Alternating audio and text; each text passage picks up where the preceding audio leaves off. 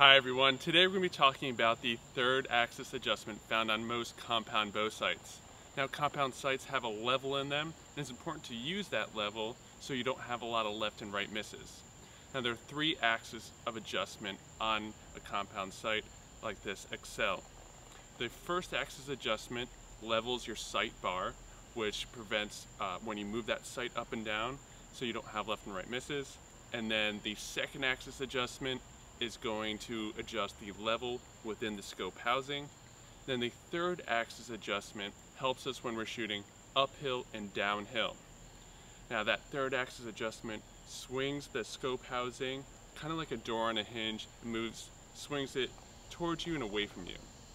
Now all those levels of adjustment can be done right at an archery shop, but the third axis, you want to double check it and do what's called shooting it in. After an archery shop levels your sight, what you want to do is you want to find a steep downhill angle and shoot at least 30 yards away, or the farthest distance that you can reliably group your arrows.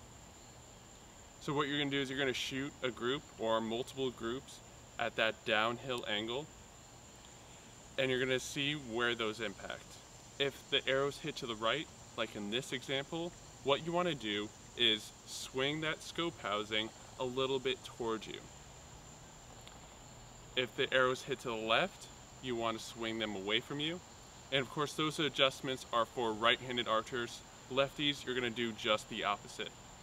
Make small adjustments at a time, and then once those arrows are all hitting the center, you can shoot uphill and downhill with confidence.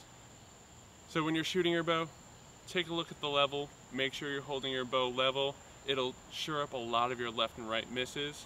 I hope you enjoyed this tip. We will see you all in the next video.